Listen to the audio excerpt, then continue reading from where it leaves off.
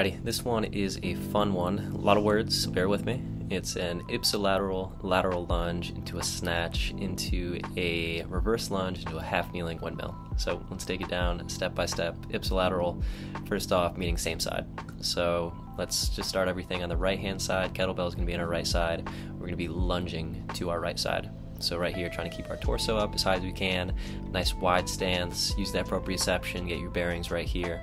Should feel a big stretch in our adductors, and then as we press back to center, a lot of those abductors. So a lot of that glute med, you're gonna get a lot of quad action to drive us back to center. Just be mindful of that leg that you're doing the lunge with, trying to keep that shin as vertical as you can. So a good telltale sign of that, if you're not in the right position, your knee's gonna be tracking either outside or over your toes or something. So that's kind of your benchmark that you want to hit in the lateral lunge. Try and have that shin vertical. As we come back to center, we're going to move that kettlebell out of the front rack position into a hinge pattern, snatching it up overhead. So extending through the hips, big pull of the elbow, using our traps, using our glutes, all that fun stuff, getting it up overhead. We're going to try and keep that kettlebell as vertical as we can. So if you can picture almost like a string attached to it, that's going to be hoisted up from the ceiling. So nice and vertical, try and create a nice strong foundation to move into that reverse lunge. And being that everything is going to be ipsilateral, let's move that left leg back. Same lunge on that right side. Moving into the windmill now. We're gonna look up at the kettlebell, so eyes on that thing, make sure it's not getting away from you as we go into the trunk flexion. And this will be a good test here for the mobility of our hips. So you're gonna feel a pretty good stretch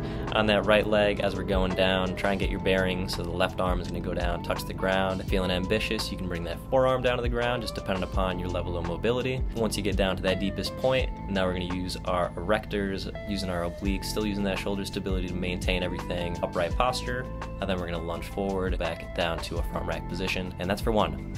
So a lot of different movements, take it slow. If you're not comfortable with a snatch, you can just deal with an overhead press. If you're not comfortable with maybe a windmill, maybe just go for a rotation or just hang out in that reverse lunge. Just a really good complex, hitting all the different movement patterns, upper body, lower body, proprioception, core. It's a fun one. Take it slow, see what you can do.